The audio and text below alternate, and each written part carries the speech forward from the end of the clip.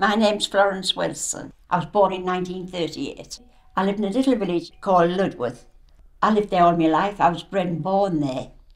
We didn't have a lot, anybody, they didn't have a lot. And my grandfather, he was in the First World War. And after the war was over, about 6 days before, he was killed. About 6 days before the war finished. It was hard times then. No, nobody had very much money or anything. It was really, really hard. I think when I was younger, there was only about 2 people had cars where I lived.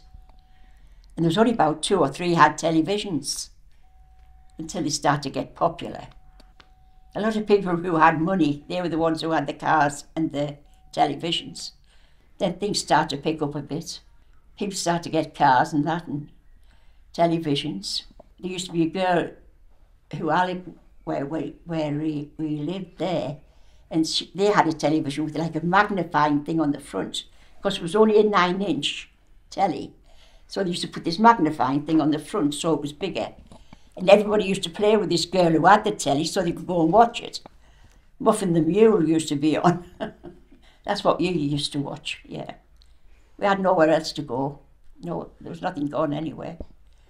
No, you just stayed in your houses and that was it.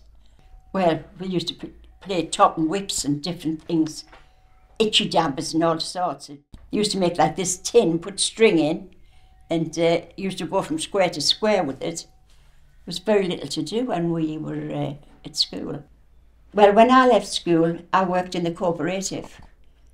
And I was there quite a few years. Then I went back to the cooperative.